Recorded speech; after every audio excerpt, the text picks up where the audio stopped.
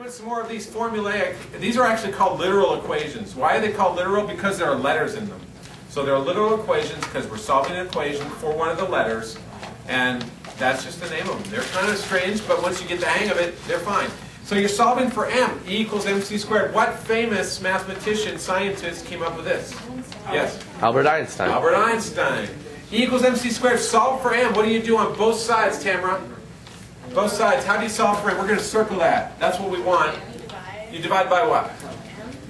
Oh, no, we wouldn't. Okay, hey, one thing. Shannon's going to answer this. One thing, one golden rule. You never divide by the thing you're trying to solve. You just leave that thing there. It's like a buried treasure 20 feet under. You can't get at it. You got to move everything out of the way to get at it. Think of it that way. It's stuck there. You can't move it. Don't touch it. Leave it. Get everything else out of the way. Shannon. What by C? C what? C squared. That's what I thought you said. So our answer is simply this. What? What's our answer, Gabby? Exactly. It's just that simple, folks. Done. Okay? And all I did was, I could have put the m over here, I just flipped them around, commutative property. Okay, so that's your most basic one. This should be pretty easy for you, hopefully.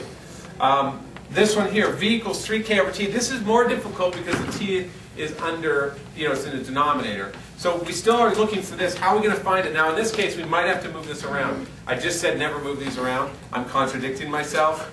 I'm sorry. Stephen, there is a case when you move it around, and that's when it's stuck under here. When it's on the bottom of a fraction, then you do move it around because you can't deal with it under there. Okay? So, exception to the rule I just said. Stephen, what do we do? Multiply by 3k?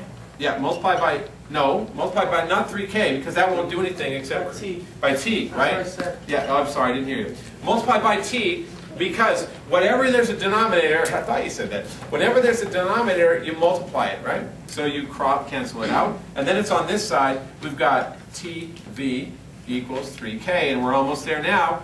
We're looking for t. What do we do on both sides? Divide by v. Divide by v, right?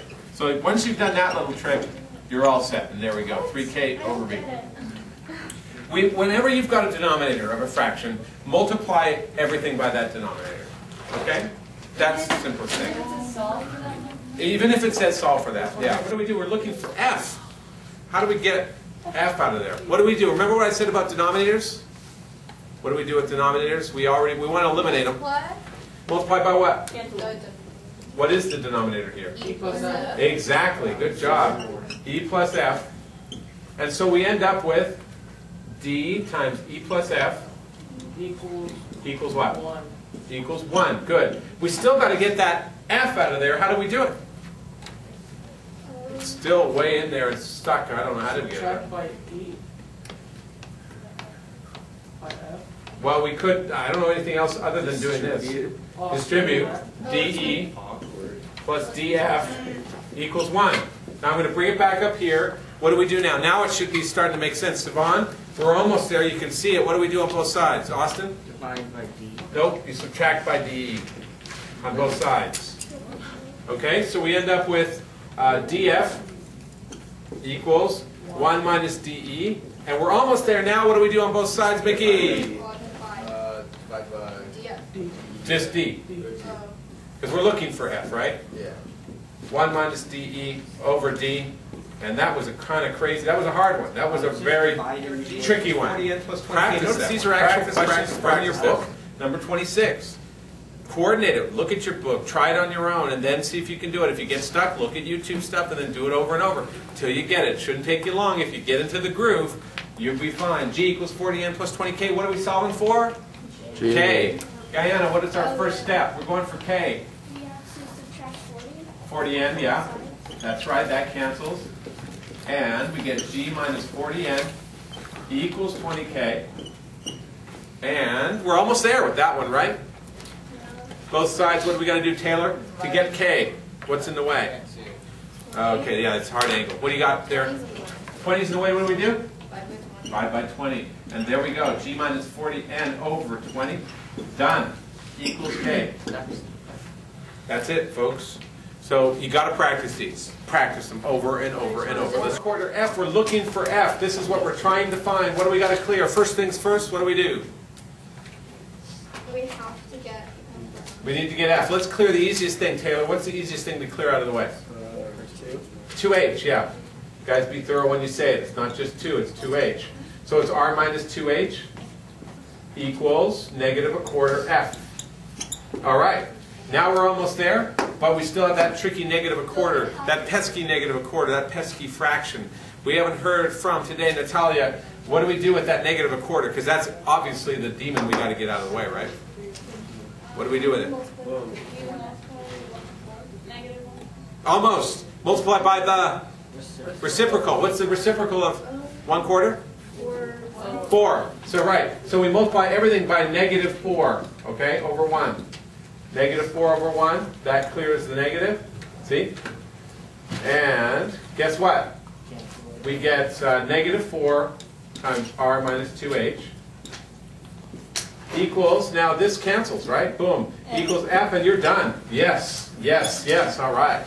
Good job. Anybody have a question on that? Thank you. You got to practice these.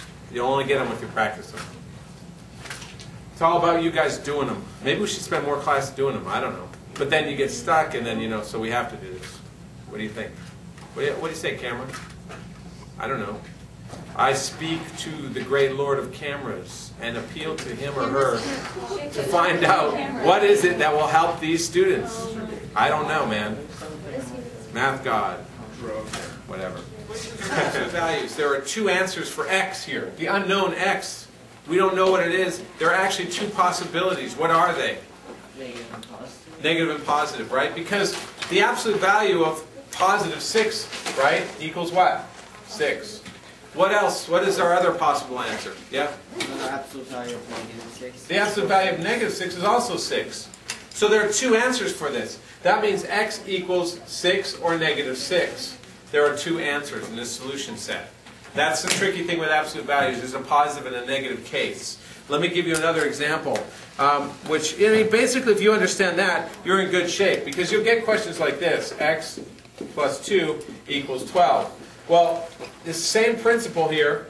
You just have to solve everything around the absolute value first, and then move from there. So Taylor, what would I do on both sides? Don't touch this. Remember that x marks the spot. It's dug 100 feet down. You can't move it. So minus 2 on both sides. Good job. And minus 2 there, minus 2 there. Absolute value x equals 10. Now we're going back to the basics, what we just had, like this question. And what do? We have 2 cases. What are our 2 answers, Marshall? Absolute value of 10. X equals? What? Talia, what can our answer be for x here? What could our, the absolute value of 10 could equal 10, right?